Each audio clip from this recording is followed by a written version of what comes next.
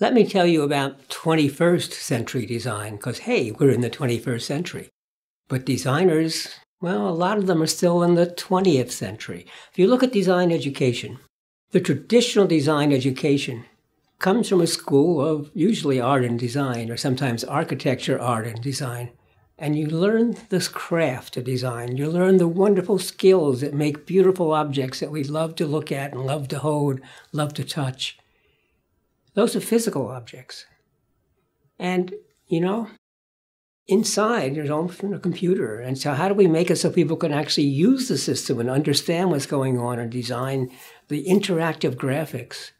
Or how do we design a procedure? Or how do we design a service? And that's not covered in traditional design. In fact, if I'm designing a service like being, in a waiting line at a bank or at a cafeteria or at a customs control, I don't need those craft skills. I'm not building anything that's going to be beautiful to look at, but I do want to build something that takes account of all of the needs of all of the people. Service design is a fairly new discipline, but to me, it's sort of the basis of the future because service design introduces two wonderful new components. One of them they call the journey map, in which I look at what it feels like and what I have to go through from the time I, as a customer, say, come into a store or a bank, or for that matter, the customs. All the different steps I must go through and what I must do in order to get through. That's the journey map.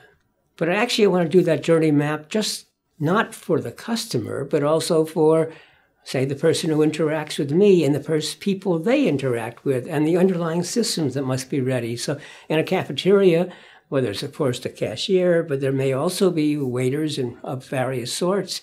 And there's somebody who has to prepare the food, and there's somebody who has to deliver it and take it away and clean the tables. There's a whole range of people and things that have to work.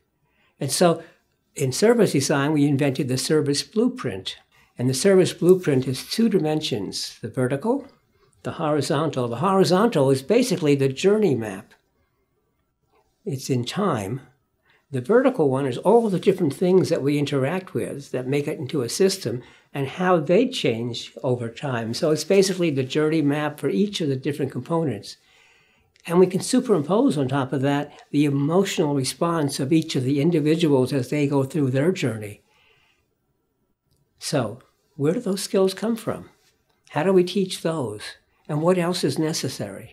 Now, as a sidelight, recently I've been looking at what I consider the best designers in the world. And interestingly, a large number of them were not trained in design. Some of them have undergraduate degrees in physics, or various engineering, or medicine, or English. Doesn't matter, because this gives them a broader understanding of the world. And then when they start doing design, they bring this wide range understanding of the world to their practice. Whereas if you go to a dedicated design school, you don't learn about the world. You just learn about the craft of design. So I want to change design education. I want to have design education, not just designing a new lighting system. That's important, but traditional design can do that. I don't want to lose that. I love beautiful objects.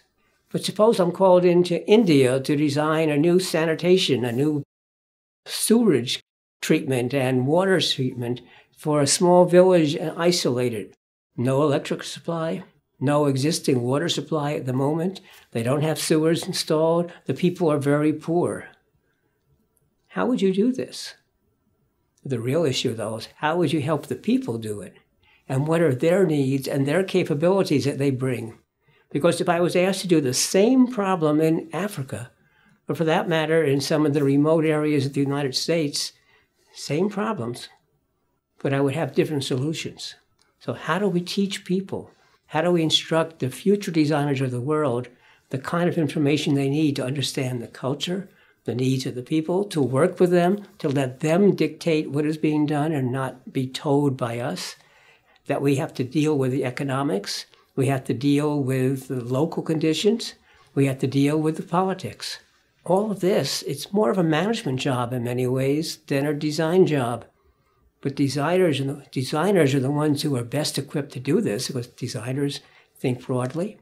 Design is a method not a set of special components. And so what we must have in design, we must learn how to work with people from all sorts of areas, like the politicians, like the people who live there, like the healthcare workers, like the people who are sick, like the people who provide jobs, like in sanitation with how do we rip up the city to put in sewers? Ooh, maybe we don't want to do that.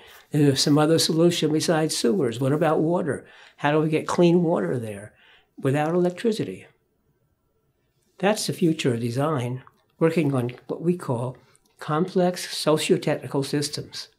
And that's what we should be teaching to our young, aspiring designers.